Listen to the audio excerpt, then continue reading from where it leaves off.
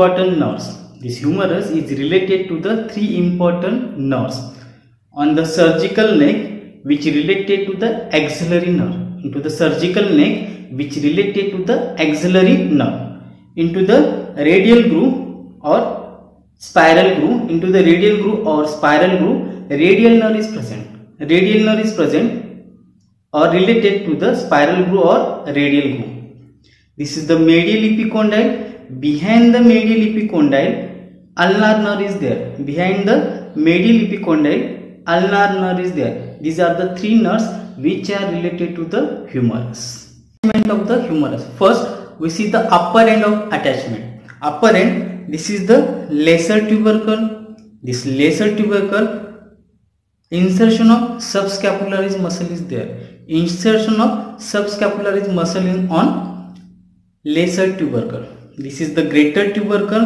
On greater tubercle, three impressions are there: upper impression, middle impression and lower impression. On the upper impression, that is the supraspinatus muscle is insertion. Supraspinatus muscle is insertion. On the middle impression, infraspinatus muscle is insertion. Infraspinatus muscle is inserted over the middle impression of the greater tubercle. This is the lower impression. On lower impression, teres minor muscle is inserted. This is the teres minor muscle inserted on the lower end or lower part of the greater tubercle. These are the four muscles which are collectively form the tendinous cup. These are the four muscles which collectively form the tendinous cup. This is the intertubercle sulcus. On the intertubercle sulcus, this is the medial lip. On the medial lip, teres major muscle is inserted. On the medial lip, insertion of the teres major muscle.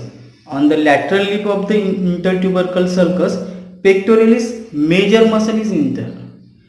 Pectoralis major muscle is inserted, or insertion of the pectoralis major muscle on the lateral lip of the intertubercle sulcus. This is the floor of intertubercle sulcus. On the floor of intertubercle sulcus, latissimus dorsi muscle is inserted. Latissimus dorsi muscle is inserted. So, in between the two major, one lady is there, that is the latissimus dorsi. Deltoid muscle is inserted on deltoid tuberosity. Insertion of deltoid muscle on the deltoid tuberosity. This is the deltoid tuberosity where deltoid muscle is inserted. This is the medial border. Middle of the medial border where coracobrachialis muscle is inserted. Coracobrachialis muscle is inserted. This is the intertubercular sulcus or basipetal groove. In between that, long head of bicep brachii muscle is passes. Long head of bicep brachii muscle is passes. And also ascending branch of the circumflex humeral arteries passes. This is the anatomical neck. On the anatomical neck, capsule of the shoulder joint is attached. Capsule of the thing is, remember, on the upper end of the humerus, all muscles are insertion. All muscles are inserted. Okay. Now come to the shaft of the humerus. This is the posterior surface. Above the spiral groove, lateral head of the tricep brachii muscle is originated. And below the spiral groove, medial head of the tricep brachii muscle is originated. Above the spiral groove, lateral head, and below the spiral groove, medial head of the tricep brachii muscle is originated. Now, lower part of the anterolateral surface and anteromedial surface of the humerus, origin of brachialis muscle is there. Origin of the brachialis muscle, lower part of the anterolateral surface and anteromedial surface, origin of the brachialis muscle is there. This is the lateral supracondylar ridge. On the lateral supracondylar ridge, extensor carpi radialis longus muscle is originated. Extensor carpi radialis longus muscle is originated upper 1/3 part. And below 1/3 part, that is the brachioradialis muscle is originated. Brachioradialis. This is the lateral epicondyle. This lateral epicondyle is known as the common extensor origin. All extensor muscle are originated from the lateral epicondyle, so that this point is known as the common extensor origin. Like that, this is the medial epicondyle is known as the common flexor origin, because all flexor muscle are originated from the medial epicondyle. That's why this is known as the common flexor origin. Just above the common flexor origin, pronator teres muscle is originated from the medial supracondylar line. Medial supracondylar line, pronator teres muscle is originated. Along with the trochlear line, capitulum, the above the olecranon, here is the capsule of elbow joint is present. Capsule of elbow joint is present.